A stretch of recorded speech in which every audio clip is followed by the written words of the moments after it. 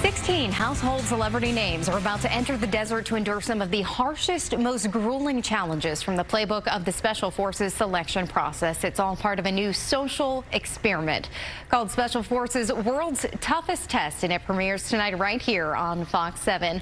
Joining us to talk more about her recruitment experience is five-time Olympic medalist and the 2008 Olympic all-around champion gymnast Nastia Liukin. Nastia, thanks so much for joining us this morning. Thank you for having me.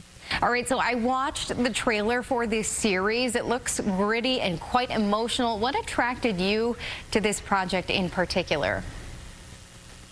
You know, I think a few things. I think one of them being, back in 2008, competing at the Olympics, I had to, find that mental toughness and strength and obviously the physical aspect as well. But ever since then, I really haven't had to use that or had a reason basically to know if it even exists still. So that was kind of intriguing to me, and also pushing myself to that, that physical limit, both physically and mentally. And I think also knowing that this wasn't a competition of, losing or being voted off or something like that. It was really about just that personal journey and that personal growth.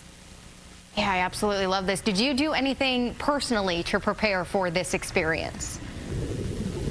Not really. I think that was maybe one of the hardest things going into it was, for the Olympics, I prepared my whole entire, up until that point, my whole entire life for that moment. I was more physically, mentally, emotionally prepared than I had ever been in my entire life. For this show, there was really no rule book. There was no, we couldn't prepare for the show. Even if we knew or tried or whatever it was way more intense and, uncomfortable and challenging than I think you could have ever prepared for, no matter how long you trained or prepared for. Sure, absolutely. Just from watching the trailer, I can definitely see what you're talking about now.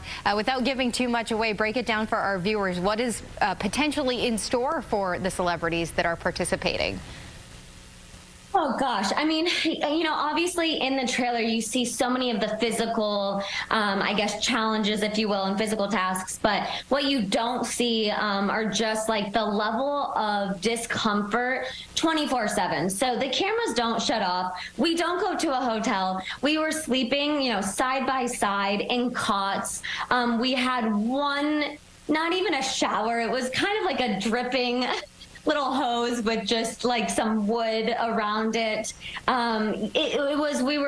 We had one shirt or two, I guess, one pair of pants, a pair of boots. You were constantly dirty and wet and just uncomfortable. And during the day you were hot, at night you were freezing because we were in the desert. But I think all in all, it was an experience that we all truly just learned so much about ourselves, but even each other. And, if one person got punished, we all did. So we really quickly realized how valuable and how important we were to each other as well. And not just like surviving each day, but helping each other, lifting each other up, whether we, were falling physically or just like mentally. It was really, really important to be there for one another.